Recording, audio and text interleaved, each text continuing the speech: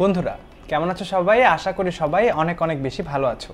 আজকে কিন্তু আমরা আদর্শ ছেলে কবিতাটির বেশ কিছু শব্দের অর্থ জেনে নেব। তাহলে তোমরা যদি আগের ভিডিওগুলো না দেখে থাকো তাহলে কিন্তু এই শব্দগুলোর সাথে তোমরা পরিচিত নয়। তোমরা কিন্তু আগের ভিডিওগুলো দেখে কবিতাটি বুঝে নিতে পারো খুব সহজেই, এবং এই শব্দগুলোর অর্থ জানতে তোমরা কিন্তু এই ভিডিওটি দেখে নিতে পারো। তাহলে চলো আমরা প্রথমেই এই যে শব্দগুলো রয়েছে শব্দগুলোর অর্থ জেনে নিই একটি একটি করে। প্রথমে আমরা দেখতে পাচ্ছি আদর্শ শব্দটি। বলো তো আদর্শ শব্দটির অর্থ কি? আদর্শ শব্দটির অর্থ অনুসরণীয় কিংবা মেনে চলার যোগ্য। তাহলে আমরা কিন্তু দেখো আদর্শ শব্দটির দুটি অর্থ এখানে জেনে নিলাম, অনুসরণীয় এবং মেনে চলার যোগ্য। এরপরে হচ্ছে কবে শব্দটি। কবে শব্দটির অর্থ কখন।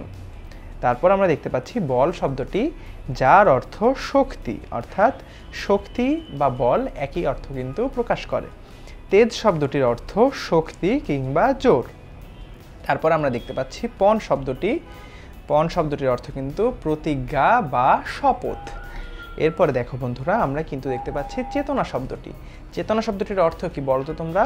চেতনা শব্দটির অর্থ জ্ঞান কিংবা বোধ, অর্থাৎ আমরা কিন্তু এখানে চেতনা শব্দটির দুটি অর্থ জানলাম, একটি হচ্ছে জ্ঞান এবং অপরটি হচ্ছে বোধ।